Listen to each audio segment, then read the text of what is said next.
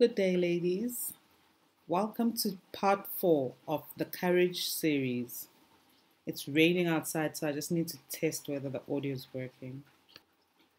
Okay, it seems like it is working.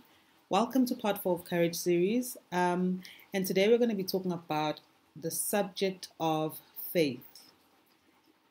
I love this quote, which is, "This is the art of courage, to see things as they are and still believe that the victory lies not with those who avoid the bad, but those who taste it in living awareness every drop. Those who taste in living awareness every drop of the good." I love the part about still believe, because that's where faith comes in. It's not about avoiding the bad, but actually going into life, tasting everything that it has to offer you, and not shying away from any of it because it's all part of the rich life experience. So when we talk about belief, another cool quote is, "Belief is truth held in the mind, faith is a fire in the heart." So it needs to be beyond just, oh, I believe it, but you need to walk in faith, as the Bible does say.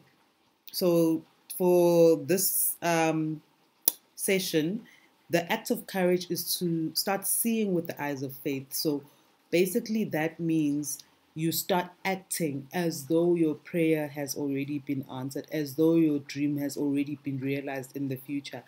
Some people go as far as saying, when I reach my goal, I'm going to start dressing like this, talking like this, hanging out in these places. That is seeing with the eyes of faith. And if you start doing that now, you are already preparing yourself for the future that you've already created in your mind. So if you start seeing life with the eyes of faith, that is one of the biggest acts of courage.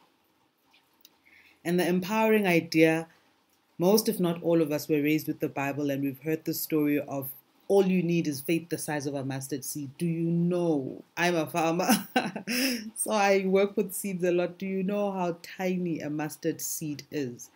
And that is all that you need, that faith, and to act on faith. I recently read something that spoke to, what was it? May our actions be based on our dreams and not our fears.